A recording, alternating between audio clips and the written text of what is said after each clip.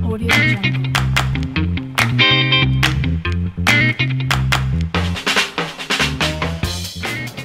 Now, today I'm going to share with you 3 concepts about leadership that are interrelated and that you need to succeed. The first is persistence, the second is resilience, and the third, well, there's an East Texas expression called quitting sense, knowing when it's time to throw in. So the first one is persistence. Persistence is that thing that causes you to keep trying and keep trying and keep trying, even in the face of adversity. Now, a lot of us look at things around us and go, that's got to be pretty easy, or we see it's easy for somebody else. I've never juggled before, but I'm fairly confident that juggling is easy, and so I'm going to give it a try.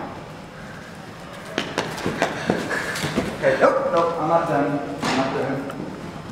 I'm coming back. Okay, very good.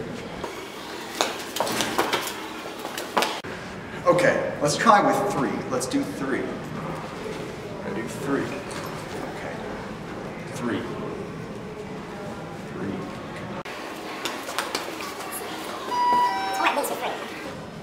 I'm persisting, see? I'm not giving up yet. I'm not beaten.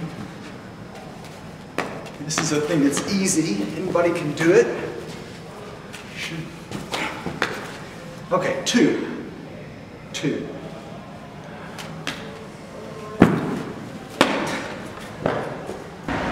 Okay, now obviously juggling is harder than I thought it was. So I've decided to try dunking, right? I'm 5'11", I'm motivated.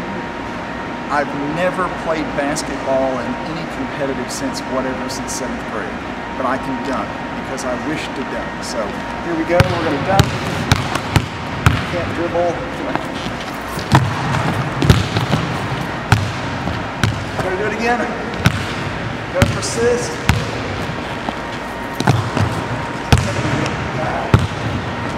Okay, stop filming. Our next concept is resilience. Resilience is extremely important. I could spend the rest of this day under this desk in shame because of my humiliating attempts to try to dunk. But hey, life's too short. You got to get some perspective. You could spend your time under a desk as a result of a bad test, difficult relationship thing at work, and you would never get anything done.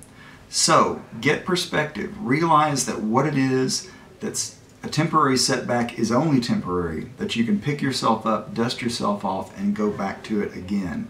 That's resilience. So, we've had this conversation. We've done persistence, we've done resilience. And I've been benched. Basically, I'm a failure at basketball, at hacky-sack, or pardon me, at juggling, hacky-sacks, whatever. Now, quitting sense. Quitting sense is recognizing that there are better uses of your talents and abilities than pursuing things that you're not made for. Now, some people will use quitting sense as a way of running away from things. For example, college algebra, or family difficulties, or personal relationship difficulties.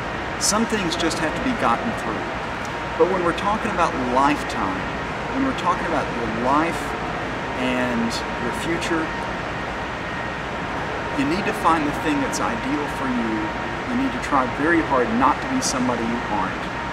Always be true to yourself, be persistent, be resilient in defeat, and recognize when you've got better uses of your time and move on to something that fits well with your talents and fits well with your abilities.